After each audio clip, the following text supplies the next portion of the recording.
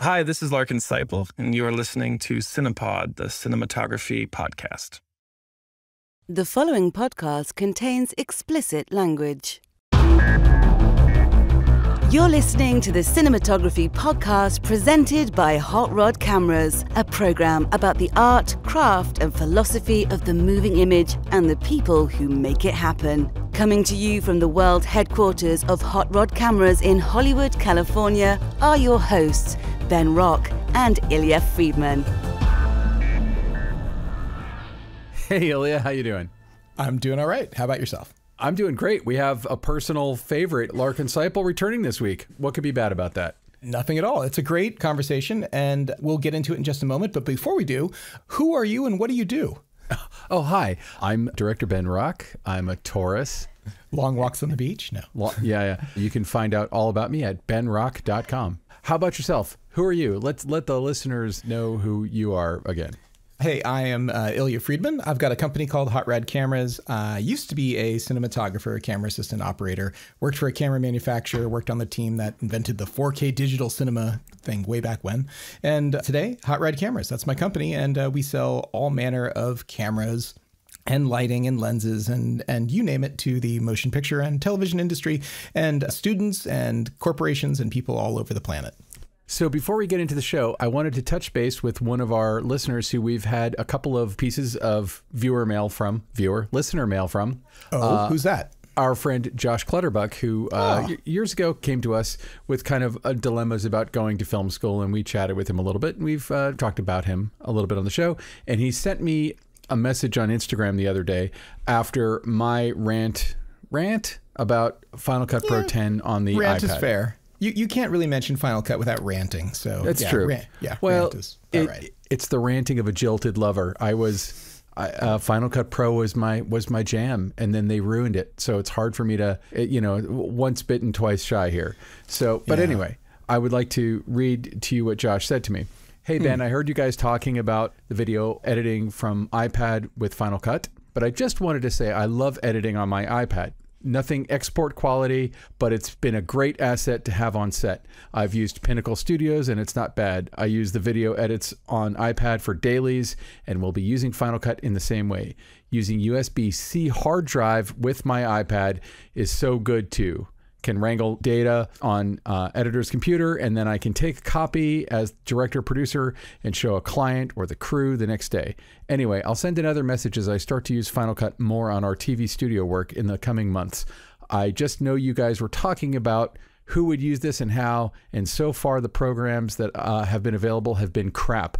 But as a student with limited crew, iPad editing as a rush has been great. And I think it's a very interesting take on it, because I do think that there is a need for having a simple, portable editing solution on set, or that you can kind of run around with a little bit. And I know it's silly, but a laptop is maybe just clunky enough to be lugging around when you're doing all this other stuff, and an iPad is like walking around with a clipboard. So I got to imagine it's got to be, touch and drag, so real easy. Like, unlike having to use like a touchpad, you're not actually like just poking the screen on a laptop. So with the iPad, it's going to be like, oh, put this shot here, put this shot here. Maybe it is really fast. Maybe it is a good way to go. I don't know. Yeah, but that's awesome that Josh reached out. I hope that he does update us.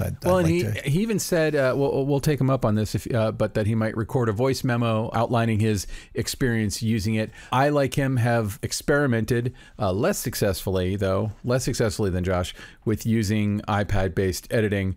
And having a USB-C converter for your drives and stuff like that, to me, makes the rig just clunky enough that I would just as soon use a laptop, which is going to be a more powerful system for editing. And I've edited on laptops for years, so maybe I'm just more comfortable with that. Who knows? Anyway, thank you, Josh. And I hope people can find good use for it. It seems like a good idea. I mean, the idea to me would be that you could maybe jam together a rough assembly on set, export an XML to your editor, or have your editor on set doing that, export an XML, open it up in real Final Cut Pro 10 or Premiere or Avid or Resolve, and keep on trucking. So like if Final Cut Pro 10 became like an on-set staging place for quick and dirty cuts that could then ease into the workflow of the overall film, I think that that's a win. And now, Close Focus. What do we have to talk about for Close Focus today? What's going on in the world? Well, it's theatrical. We're here to talk about movies. We talk to a lot of filmmakers, and this past weekend was a holiday weekend. It was Juneteenth, so it was a 3-day weekend. And The Flash, which is Warner Brothers, you know, I'd say it's like the last sputter of the Snyderverse, sort of. But also, I haven't seen it yet, so I'm not here to say anything negative about it or positive. I haven't seen it. It looks cool, but I also feel like they're casting a line in the water for our generation by bringing Michael Keaton back to play Batman in an alternate universe, which sounds cool. Anyway, it made $55 million. They were sort of estimating that it needed to make 70 to be considered an okay success. I believe Black Adam, which is considered to be kind of a bomb from DC and Warner Brothers. Black Adam, I think, made $65 million on its opening weekend, and it didn't get any better. And then Pixar had released Elemental, which I have seen and is actually a really good film. Like Pixar to me has never really made a bad film. It's no Cars 3 though. Come on. I'm sorry. I haven't seen Cars 3. I was just in all honesty, I have not seen Cars 3, but I have seen Cars 1 and Cars 2. And my son's way into Cars, so Cars 3 can't be far. But I have seen most of what Pixar has done, and there are movies that I like more than others, but they're brilliant. Like, they're really brilliant, and I think Elemental is a pretty awesome film. And it made what is considered to be 29, kind of $29.5 million. A huge disappointment for Pixar. And so, you know, these are like $200 million movies. So the question is theatrical not as back as we thought it was? One of my theories is, have people just gotten so used to, during the pandemic, just gotten so used to not going to the movie theaters that they need a little bit more of an incentive to go to the movie theaters? Also, these two movies in particular have different marketing challenges. One is that the lead actor in The Flash is Ezra Miller, and they have been an extraordinarily problematic person to market. You can look it up. I don't need to get into it, but super gross allegations of super gross, awful behavior that is not acceptable. But also, and this is a serious thing that I think, the Writers Guild strike has stopped all late night talk shows. Now, am I just an old man thinking that if you go on The Tonight Show or Colbert or Seth Meyers or any of these things, like Michael Keaton going on these shows would make me very much want to go see a movie, or at least raise my awareness of it. And he's charming and funny and cool, and he's like a perfect brand ambassador for this kind of a thing. Is not having those kinds of shows at all dinging the box office, because I do feel like that's a big driver of it, even if people aren't watching it when it airs, if they're watching it on YouTube, which honestly, that's where I probably watch the most of that stuff. What do you think? Maybe. I think I would need a little bit more data, a little bit more evidence. Like, as you were chatting just now about the late night lack of, your lack marketing. of Kimmel. Yeah, the marketing PR. I just want to do a real quick bit of research, and so I did a quick Google of. So what you're saying is you weren't listening to a word I said. Go on. I was half listening. That's fine. As you were talking here, I was just reading this. I was curious in 2019 what the Father's Day weekend looked like at the box office, and what was the winner and how much money did it make? Because I feel like some things are cyclical, and so I was kind of curious between like the box office now and the box office then.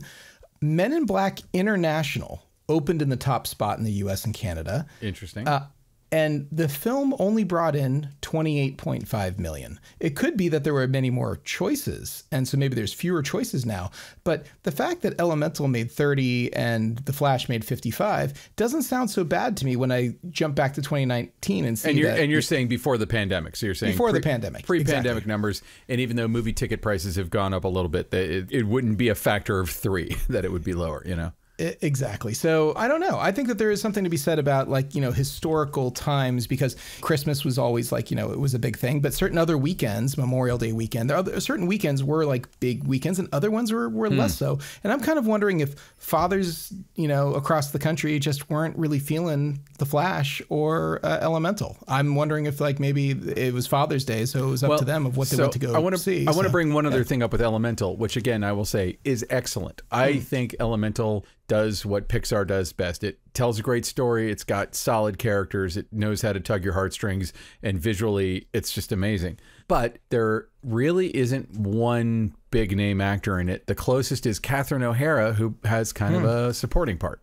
Yeah, interesting. I remember going to see the first Toy Story, and it's like, oh yeah, it's this thing with Tom Hanks and Tim Allen. The name I wonder if the bet was that the name Pixar alone would bring people in, and it doesn't matter. And truthfully, as a work of drama, it doesn't matter.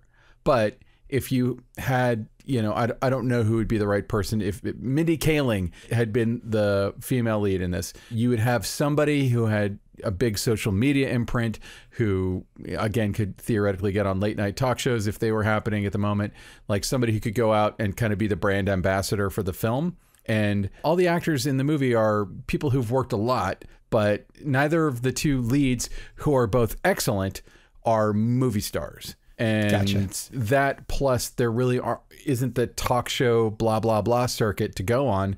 You maybe could take someone who was lesser known and put them on Colbert and Kimmel and Seth Meyers and whatnot and raise awareness. But without those outlets, how do you even get the word out about it outside of just traditional advertising and hoping that the trailer for the movie is the thing that brings people in? So I'm interested to see, as we slog through the summer, if these two movies might not be specific cases to be looked at. You know what I mean? Yeah, it will be interesting to watch. I don't really know which way it's going to go. I mean, what's coming up next? I'll tell you right now. Let's see. Indiana Jones and the Dial of Destiny, June 30th. I mean, that's got a lot going for it besides just, you know, the star power. Oh, and actually, Mission Impossible, July 12th. Actually, and I don't know if you've heard about this, but there's like a kerfuffle about Mission Impossible and the new Christopher Nolan movie, Oppenheimer. Yeah. And that's that Oppenheimer scooped up every IMAX screen in the entire country for 3 weeks and got a commitment. And Mission Impossible can't get any IMAX screens. And so Tom Cruise has been going supposedly full Tom Cruise. He's jumping on the couch. Like, yeah. But like pushing the theaters and the exhibitors and stuff to kind of let them squeak in, because everything I've seen about the new Mission Impossible movie, it looks like some pretty impressive spectacle that probably would be awesome in IMAX. I don't know what's going to happen. We'll find out if it's going to be a slog at the box office, or people are going to, I don't know, get their movie trailers from Twitter. Who knows what's going to happen? We'll see. I guess we'll see. Well, let's go ahead and get into the interview with Larkin Seiple. Let's do it. The Cinematography Podcast Interview. Joining me now is Larkin Seiple, returning to the Cinematography Podcast. Thanks so much for coming back to talk to us about your new show, Beef. Yeah, thanks for having me back. It's exciting to chat about it. But before we get into Beef, I have to ask you one question that is not necessarily related to Beef. You were nominated for an Emmy for Gaslit. Everything Everywhere won Best Picture. You shot the Best Picture Oscar winner. Has your life changed at all? Do you get more calls now? Has anything changed in what, you know, your professional career since any of this has happened?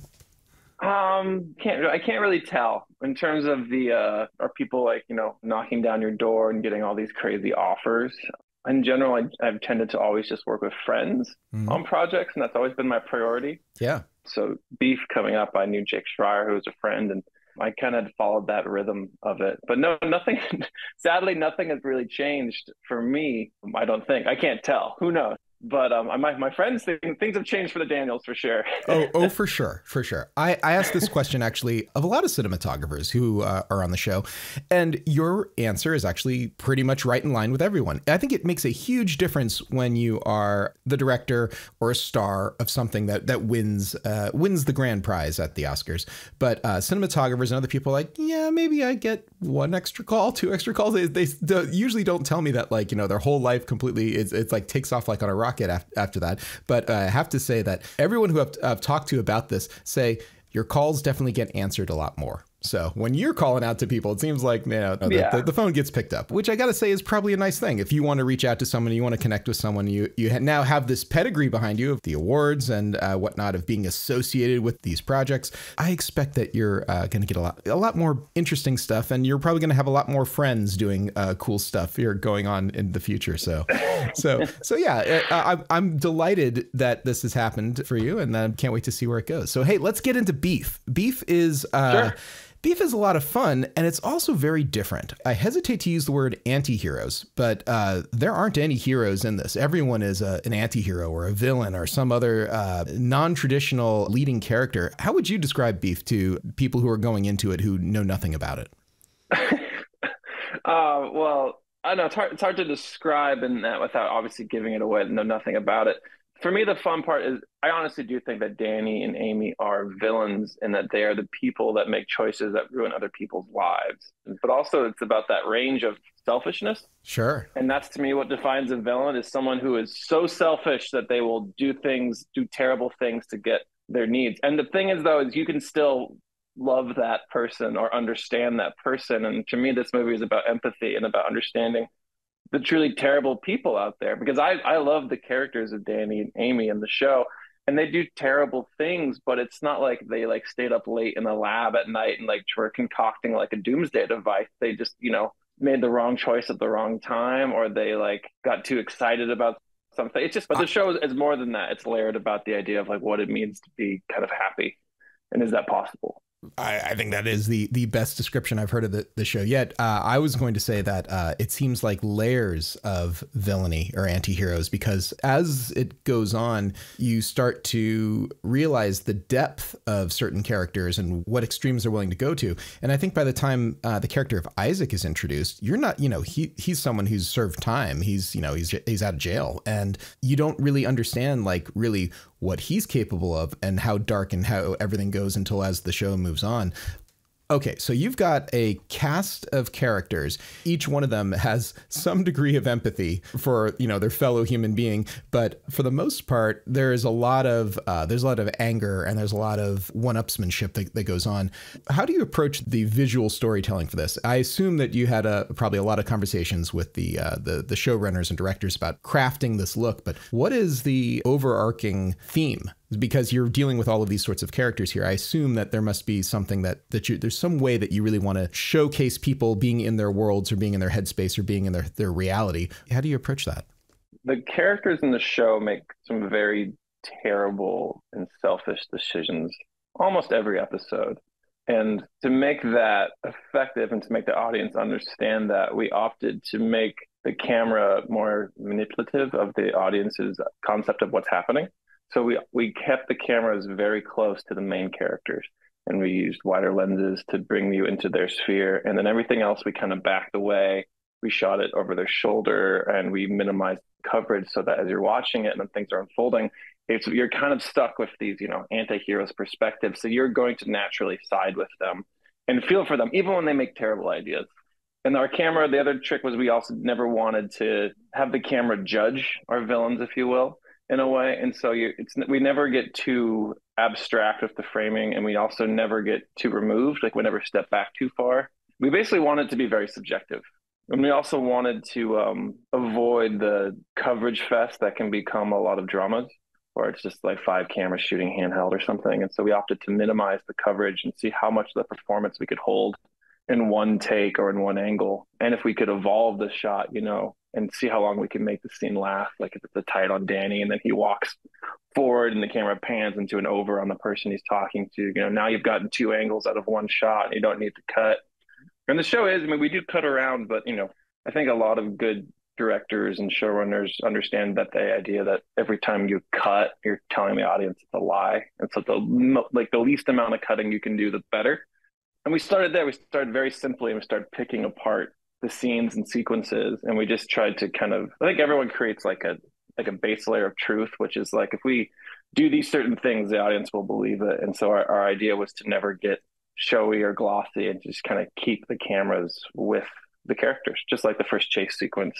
We tried to very much stay with Danny, and didn't have a freaking drone shot countering him down the freeway and like crazy car mounts and things like that. We really wanted to just make it, initially it was all going to be like a one shot from inside the truck, just as POV. Mm-hmm. And then we kind of figured out we needed more pieces for the audience to understand the full range of destruction that Danny causes. But yeah, we tried to keep it simple and then expand upon it.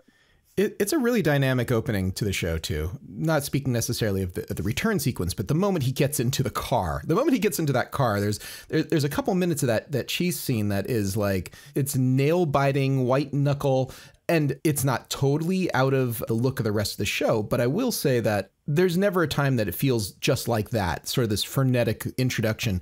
Can you talk a little bit more about that chase sequence at the beginning, like how that came to be and how you decided that that's the way that you really wanted to cover it? Because it's really a lot of fun. I mean, it feels like French Connection in moments in there.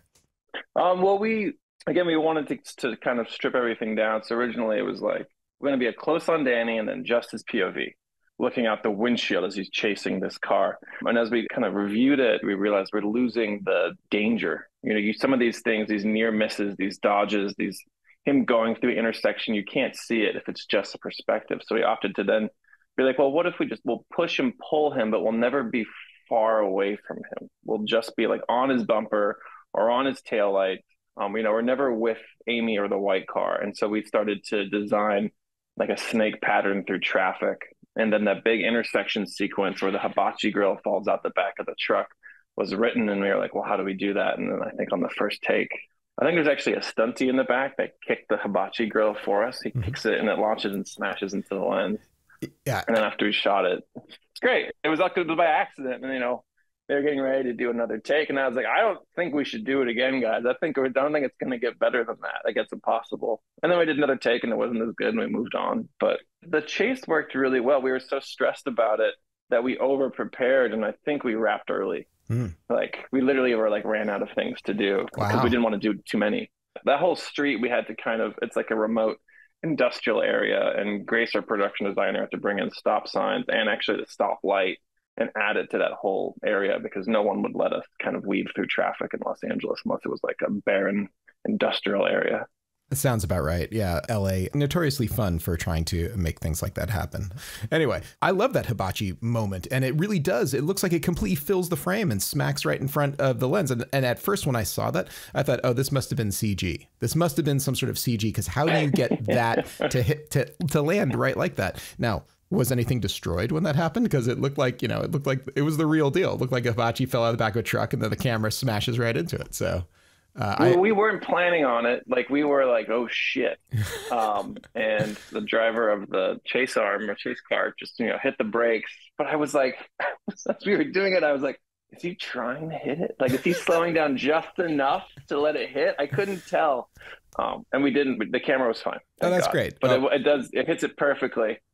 And I was very excited. I was like, it worked. It's never thought that would ever happen. Oh, the film gods had aligned at that moment, and they were smiling on you because it looks so intentional. It looks like that's the way it was storyboarded. It looks fantastic. Okay, hey, I want to talk a little bit about interior Danny's apartment. There's a lot of this show that takes place inside the apartment, and there's a lot of like Danny brooding in darkness, and lots of different angles and camera movements of him, moving around this sort of dark apartment. It looks like a real location, but you have so much movement and stuff. It made me think, is this a set? Is this on location? How are you devising all this stuff? Is it really like an apartment in the valley somewhere? What's the thought for Danny's apartment or Danny and Paul's apartment?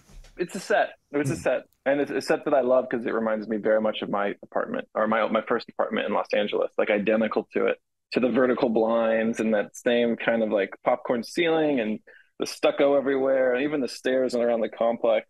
It was one of my favorite things because I could relate to it and I knew how it was supposed to feel. And just like when I lived in my apartment, you have these big windows of all these blinds, and it's still like a dark cave, and it's moody, and it really affects you emotionally. I remember like being excited to leave it because it doesn't matter what time of day it was, it always felt kind of like a bummer. It never felt bright and airy. But no, it was a beautiful set that Grace built, and her set deck team did a killer job. And they had everything from like medieval times cups to like old comic books to all of the great sports swag that Danny's collected over his life. Like, I could just spend an hour just like going through it. And when the actors came on set, they were like beyond thrilled. They were so excited. I think they spent 2 to 3 hours just combing through all these little hidden treasures.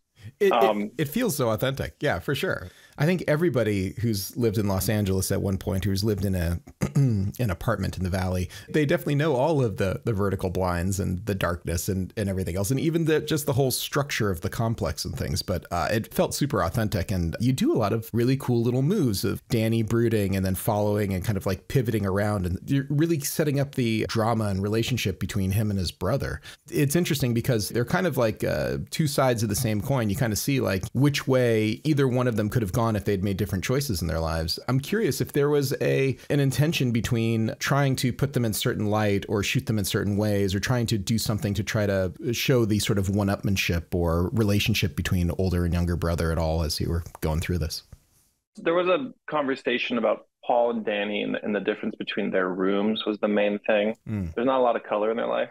We didn't fight too much to do something specific between Danny and Paul. A lot of it was designing. We were just trying to figure out what felt real. You know, that's such a specific setup. Like Paul is this jacked Twitch gamer, which to the naked eye, you're like, oh, that doesn't make sense. But there are actually a lot of jacked Twitch guys out there. And trying to define their characters in their rooms was more about the small details and trying to make it believable. So we opted not to push too hard visually for that.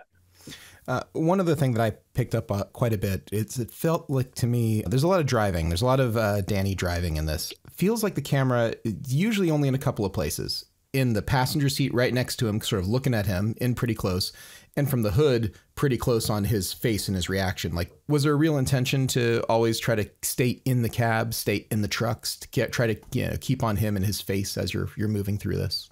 Yeah, I've always loved the idea of being in a medium or medium close-up shot on an actor and feeling the world around them, and then having the audience have to figure things out based on those clues, making them work a little bit harder. You definitely work a little. There is I mean, there's an intention to it as well. You know, like the end of episode 7 is a frontal on Danny or is it episode 8?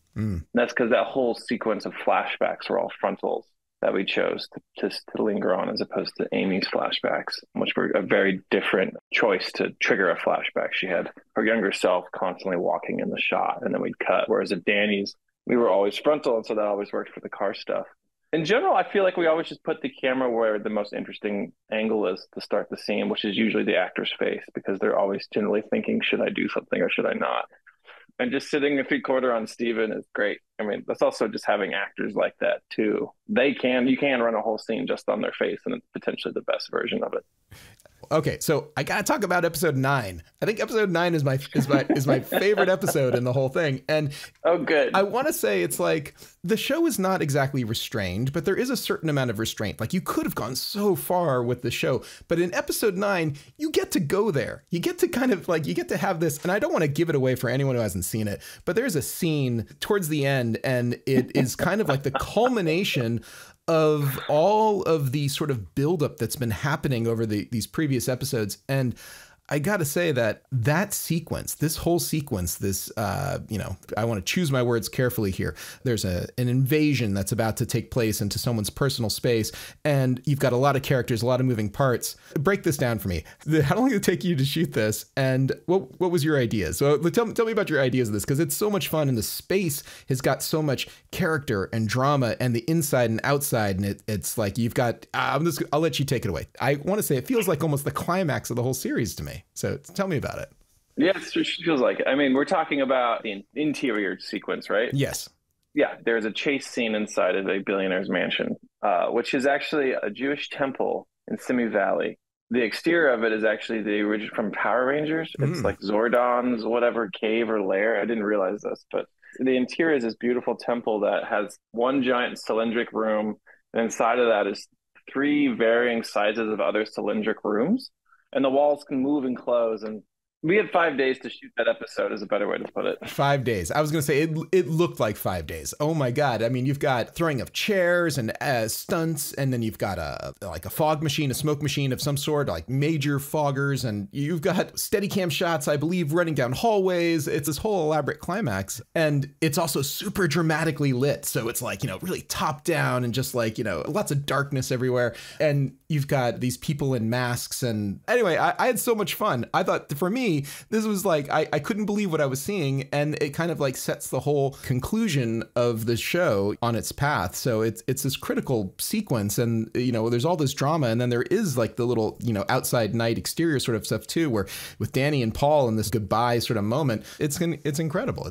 Like I will tell you, the first night that I watched Beef, it was episode 1. It was right before I went to bed, and I had terrible dreams that night. There's something about like the lack of empathy. Like in my dream, like no one had any empathy, and it was really like traumatic to me. I was like, wow, I enjoyed the show, but is this going to happen to me every time I watch the show? Am I going to have like this stuff like psychological imprint on me? And certainly not. But by the time we get to 9, it's just farcical enough that it's like it's slightly removed from reality, but at the same time, it is so dramatic. And there's people who are like coming in and out of fog, coming in and out of like the smoke. Tell me a little bit about your visual breakdown, going into none of the plot points, and I think we'll be fine here. I forget when we approached this. Jake called it dumb heat. He was dumb heat. He wanted this like very strong and yes, but just a dumb version of it. You know, it's absurd. And so there was he didn't want to have a lot of excessive stuff. We were all big fans of Michael Mann. So we tried to, you know, even though there's a lot of absurdity happening with it, we tried to pretend that wasn't there and heighten everything and try to really make it about there's camera movement. It's moving with the character. It's not enhanced. It's not superficial. It has to be propelled by the action. And also trying to do dynamic whip pans and to do camera pushes with the actors. And so as it builds, it's kind of relaxing. And then once the guys show up, it starts becoming this kind of weird, funky place to be. And then they end up running in this hallway, which we just kind of had pools of light, and we were moving so fast and we saw everywhere. We had to just kind of put in Titans and make it and just call it a day. And the biggest swing that we took is the security alarm gets triggered and this fog fills the room. And then we had rigged Titans everywhere and other bounces. And I was just showing Jake some options on the dimmer board of like, well, do you want it just like, is it just flash red? Is it pulse red? And he was like, what's the worst version of this? And I was like, oh, it just does this kind of pulsing red that it feels like it's the end of the world. And he was like, let's do that version. I feel like, and I was like, all right, man, it's a big swing. And he was like, let's go. It so works though. Really it's fun. Lovely. It's so great. It's a bold choice. But I love it. It's so good. Yeah. All right. So a lot of the show is subtle. A lot of the show doesn't swing for the fences. And I think that's exactly why episode 9 stands out. But, you know, tell me a little bit about the restraint and shooting beef. The joy in beef is that you see these real people making everyday decisions that, like a pebble rolling down a hill or whatever, it starts to gain momentum and you start to appreciate these smaller pieces. And so Danny first, you know, this car rage incident and then him losing his job and then him slowly starting to like bring his life together and that, you know, he has this cathartic moment at church. And basically in order to get there to enjoy those moments, we had to make sure that the other moments didn't stand out or we weren't trying to make everything feel special. I had to feel mundane in a way.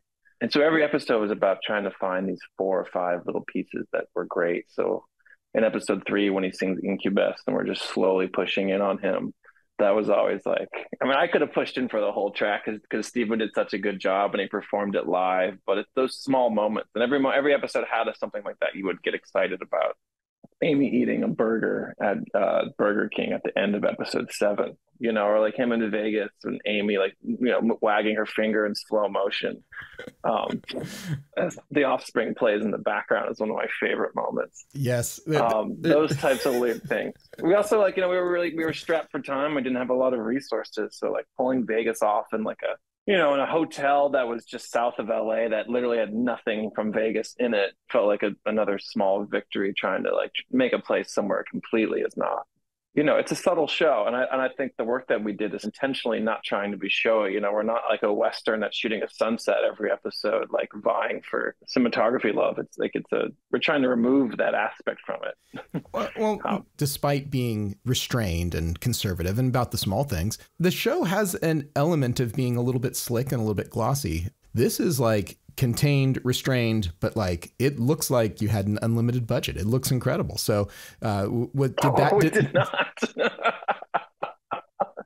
Well, no, I mean we hustled a lot. I feel like I get hired because I'm very fast. Because half the time I'm like, you're fast, right? And when I say fast, it means like I like things dark and moody and I'm not gonna light it a lot. So yes, I can be fast. Yeah, I mean, we have 5 to 6 days an episode. That's on pace of an indie film. You know, you're working at 5 pages, 6 pages a day. Yeah. You know, and a lot of it depends on the actors being game and being able to just like knock it out and not be going to their trailers the whole time. And we had a great cast and they were just there and we powered on and, and by doing that, you got to really explore the performance. You know, if you have enough time, you get to evolve it and, let the actors improvise or change it up or like, it doesn't feel right. Let's come back to it.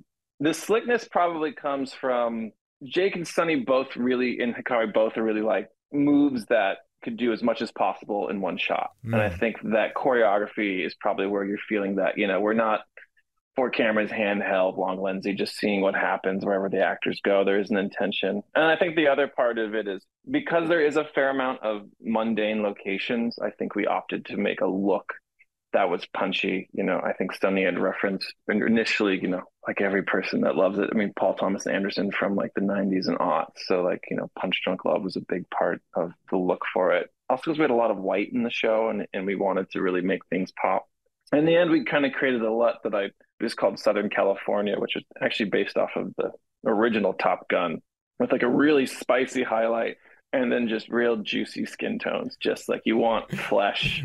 You want that, but what that ended up doing is okay. Wait a second. Spicy black. And juicy. I got to ask you to define spicy and juicy because a lot of DPs. Spicy is like it's like a highlight. It's all bullshit, right? This is what DPs do, though. You go into the grade. This is exactly it. This is the conversation that DPs have with colorists and DITs about and directors about what it's going to be. And there are these adjectives. These adjectives are really important because they get across the theme and the feel. But I just don't know what spicy or juicy means to you. So it could be a bunch of different things. Yeah. Usually those words are created so that the colorist can have an opinion about his work or their work. Yeah. By saying something, I want it to clip or I want it to be brighter. You're saying, I want it to feel spicy. And then they have to go, fuck, what does that mean? And it's like, oh, let's make it brighter and I'll add cayenne. So I guess I'm going to put red in the highlights. It's I honestly want to make a coffee table book of shit DP say in the grade because it's insane.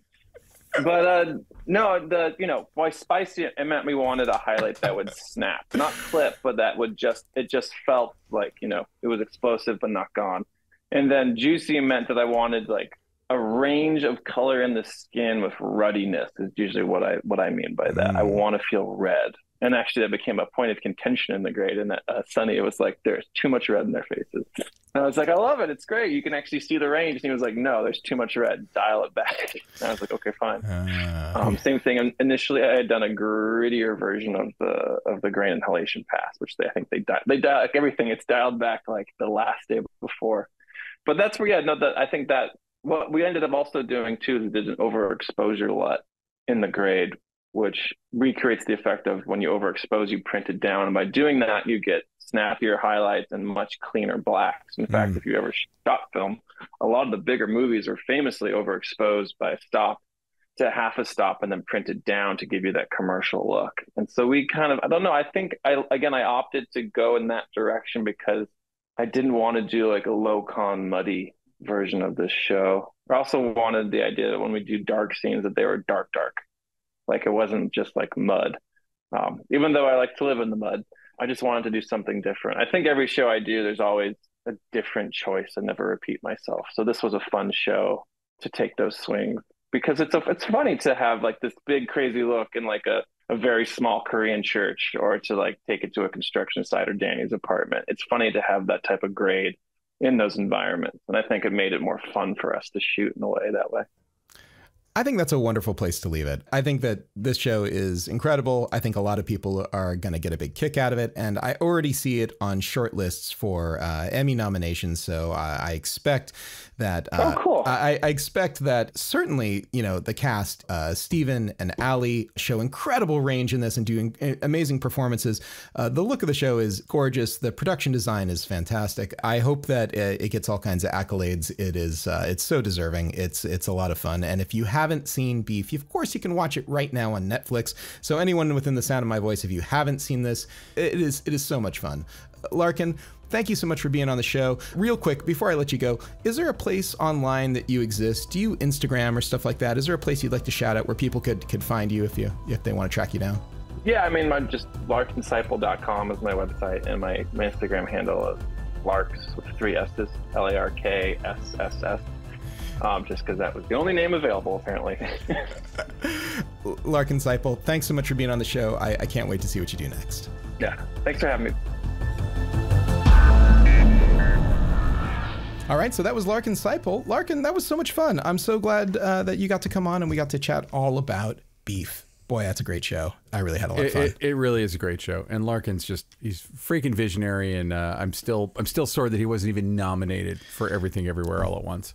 You know, he was nominated for an Emmy, and he did shoot the Best Picture winner. So that's incredible. So I'm sure he's at peace with it, but on his behalf, I'm still annoyed that the moral outrage. I get it. I totally understand. Well, I can't wait to see what he does next. I think that him not getting nominated for Best Cinematography for Everything Everywhere All at Once is the Final Cut Pro 10 of nominations. I know how much. Yeah, I know how much that Final Cut Pro 10 bothers you. So I understand. I understand. Yeah. So we'll be rooting for him for his next project. So that's going to be exciting. And now, short ends. All right, so Ben, it is our short end time of the show. It's a time when we talk about, what our pet obsession is, what we're really into, what we're following. You got something this week? Is there something that you're interested in? I have kind of a cranky old man thing. Ooh, a cranky old man. Get off my lawn. I'm ready. Dive in. Yeah. So as I mentioned, we took my son to see Elemental. He was very excited, by the way. It might be the first time in his 5-year life that he was like really pushing us, like, when does it come out? When does it come out? Like, he was really excited to see this movie. We knew that we were going to go see it this past Sunday, and his mind was blown on Friday when I told him it was already out, that it had come out that day.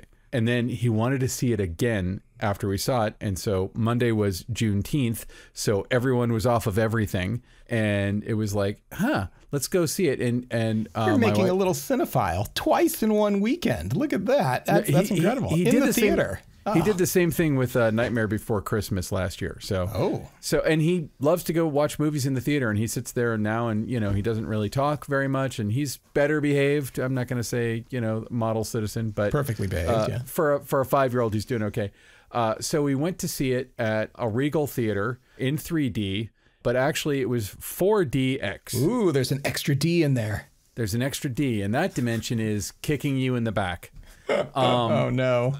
Yeah. So when you go to a 4DX movie, shakes the seat a little bit, little vibration. Not a little. No. This isn't like William Castle, the Tingler vibration.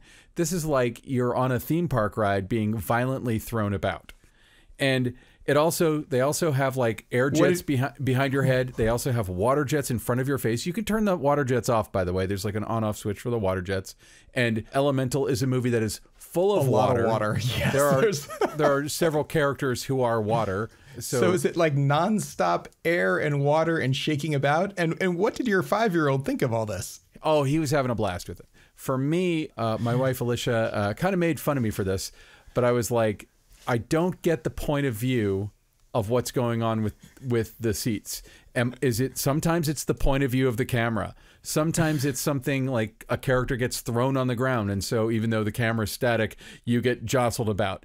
And I feel like it doesn't have a consistent philosophy as to when your seat moves, and when it moves violently.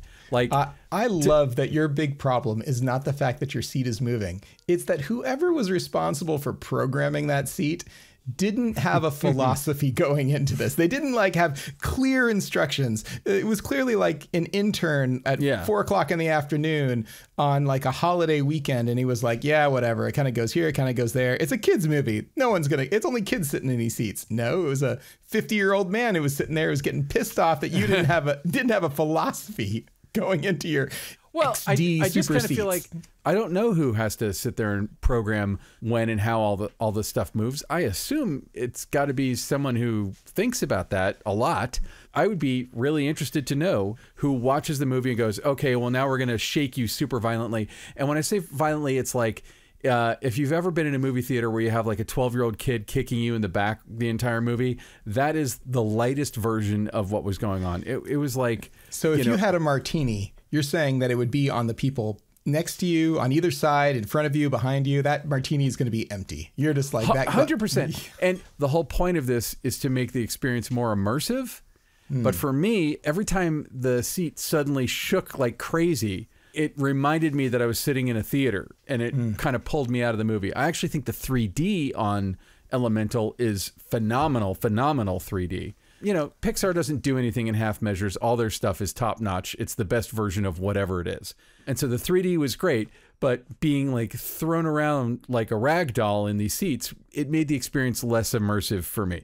Hey, if someone who is in the 4DX business wants to come on here and talk to us about it, I'd love to hear what they have to say. I'm not saying that it's a fundamentally bad thing, but it's like when you go see a Shakespeare play, you know, like the first 10 minutes are just your ear getting used to sitting there and watching Shakespeare and kind of relearning how to hear Shakespeare. And I felt like after 10 minutes in, I'm not going to notice this anymore and it's going to immerse me in the movie. And it never did. Every time my seat was violently thrown around, I was like, oh yeah, that's right. I'm sitting in a theater. Oh yeah, I can't drink my drink now because it's going to get thrown.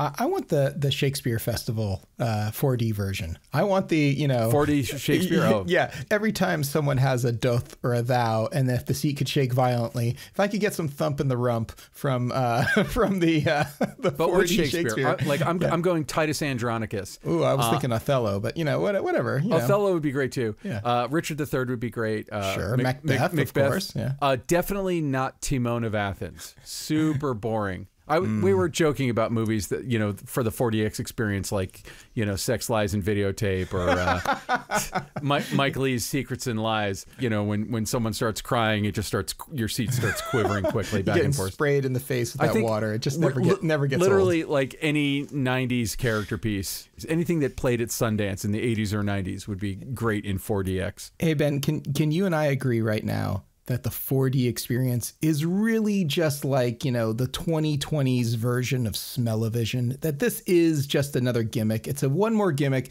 to separate you from your money, to go to the movies, to possibly experience a movie like never before. Like there was a version of Avatar that was released. I don't know if you saw this, with like the movie projected on the screen in front of you and then also on the walls at the same time. So like look, two man, extra I'm screens. I'm all for people experimenting in ways to make the theatrical experience more exciting. And, it's because of that we have widescreen, and formats like Cinerama, VistaVision. There were a bunch of different formats that were invented to make theatrical more exciting. Smell-o-vision. Smell-o-vision was invented. Well, and I feel like Smell-o-vision, that was John Waters, right? Who I know that Polyester was released with like a scratch and sniff card. And sniff. Exactly. But like, go right back to, there's a great book called Step Right Up, I'm Gonna Scare the Pants Off America by William Castle.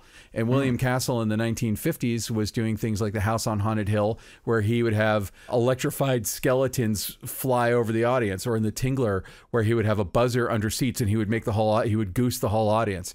And I think that, like, I agree, it's a gimmick. I mean, 4D is, like, the William Castle version of it is probably not cheap by the day's standards, but not like 4DX, where you have to custom build a movie theater that just does this. Was there a seat belt on your seat? Did you have to buckle up before this experience? No. Didn't have to do that. I mean, like, did you think you were going to end up on the floor at some point? No, it was mostly just irritating. Okay. Gotcha. Again, it's me. Old man yells at cloud. I don't want people to walk away thinking like, hey, I like 4DX. Hey, if you like 4DX, drop me a line on Twitter, Instagram, whatever, and let us know. We'll read it on the air. I will do so uncritically. I'm not telling people not to like something. I'm just saying I had an annoying experience in 4DX, and it's the first time I've ever done it. And I cannot imagine going to see a movie like Top Gun Maverick, or the new Indiana Jones movie or something in 4DX. Anything where I want to watch the movie and not think about how I'm sitting in a chair that might throw me out of it at any moment. I didn't find it immersive. But if you do find it immersive, drop us a line. I'm not here to like jump in anyone's shit about it. Anyway, I think we've talked about 4DX enough. Ilya, what is your pet obsession of the week? Well, sort of a surprise for me a year ago was a television series called The Bear. And, it's a great show. It was really, really great. And I didn't think from, I don't know, the trailers or whatever it was, it just seemed like this was not going to be a show for me. And I gave it a try, and holy crap, was I wrong. So I really found myself enjoying The Bear. The Bear Season 2 will be out the same day this episode drops. So nice. I'm going to be snuggling up to FX or whatever streaming service I can Hulu. See The Bear on. Hulu. It's on Hulu. Perfect. Then I am going to be hotly anticipating popping popcorn and sitting down to watch The Bear Season 2. I felt like it was such a surprise, and so... Man. I found The Bear to be so stressful to watch. Like it's brilliantly done. every performance is great. I love the way it's shot. I love the way it's directed. But I used to, like when I was in college and stuff, I worked in restaurants, and it was like bringing back the anxiety of being a waiter. I haven't worked in a restaurant in so long. I'm not going to say when. You already kind of dropped my age on here. It's been since the mid-90s since I've worked in a restaurant, and I still to this day have anxiety dreams about working in restaurants. Well, I am really looking forward to this. I have purposely not watched the trailer. I do not want to see the trailer for The Bear Season 2. I want to go in as blank and as empty as possible. I want to just completely have the full Bear Season 2 experience as much as I can Season 1, which I didn't expect, didn't think I was going to be into. And then I was like, what's the show? A couple people I heard was like, oh yeah, you know, it's kind of this thing, maybe. And then I watched the first episode and was like, yeah, I'm not really sure. But I stuck with it, and holy crap, it was like one of those really surprising sort of hidden gems. And you know, my hat's off to FX. FX keeps coming up with really good programming, and agree. this is just another example of it. So kudos to FX, and you know where I'll be this week. I'll be in front of my TV watching The Bear Season 2. Awesome. Yeah. So Ben, I think that just about does it for our show this week. Where can people find you if they want to track you down? I mentioned earlier, but you can find me at benrock.com. That's everything you ever wanted to know about me is probably there. And you can find all my social media stuff. You can check out my reel. Where can people find you? I do some of the social media stuff, so you can certainly find me there. There's not too many Ilya Friedmans in the world, so at Ilya Friedman on Instagram. Still don't really do Twitter, even though there's an account, but you know, the usual sort of stuff. LinkedIn, a couple of people reaching out to me recently from LinkedIn, but most of my time is spent at Hot Rod Cameras. HotRodCameras.com is the main website where you can go to shop for all kinds of camera equipment and things. Ben, let's thank some people. Who do we have to thank for making this show possible? Oh, we have to thank, first and foremost, Alana Cody, who's really just doing an amazing job. We have, including this interview, we have some really cool ones coming up that'll be dropping in the next few weeks. Thanks, Alana.